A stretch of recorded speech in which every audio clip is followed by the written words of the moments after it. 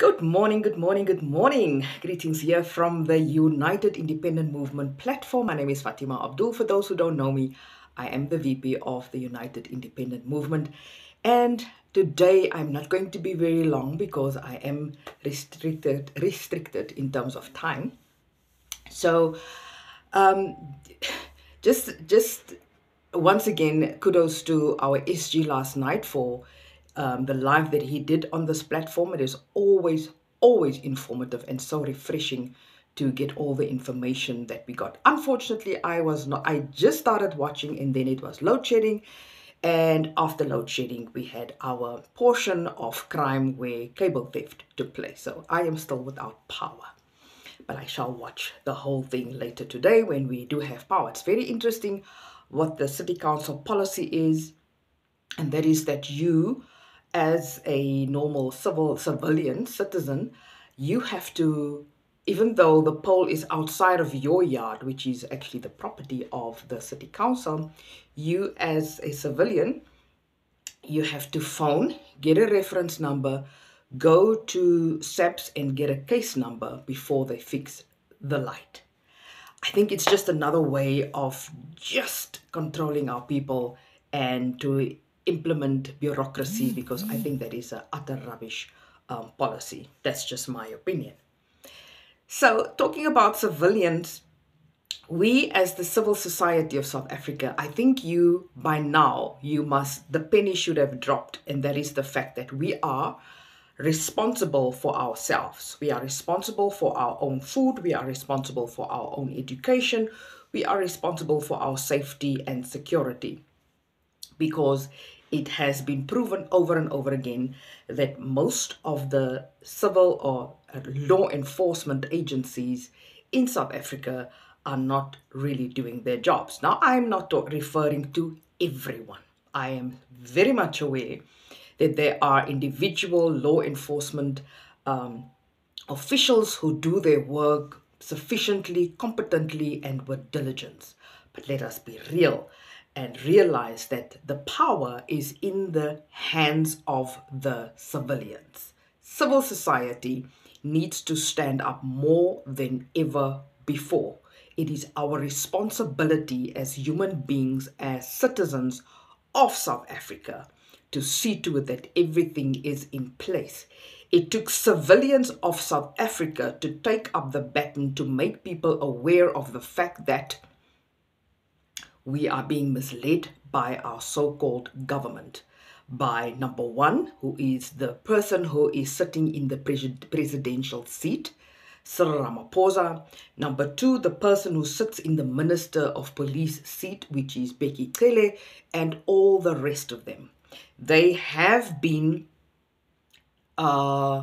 conducting and implementing things which is not beneficial for the South African citizens, but it is mostly beneficial for them personally, and also the party organization that they stand for, which is the African National Congress.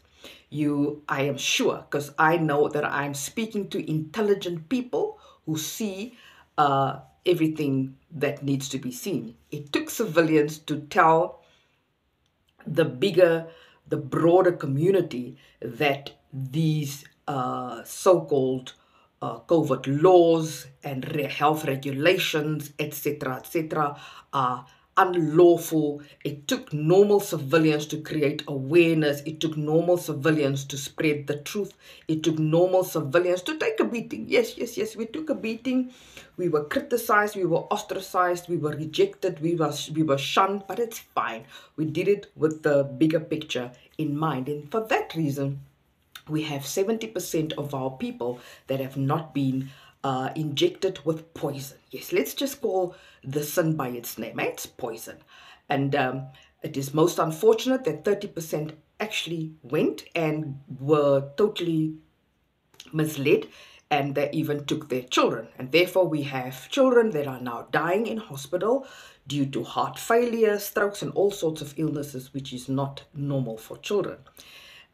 Because of the 30% that took the injection, they are now suffering from illnesses which is they cannot they don't understand why they have all these illnesses. For instance, the cancers and heart problems, etc., blood clots and so on. So I'm not thumb sucking this. It's now out in the open.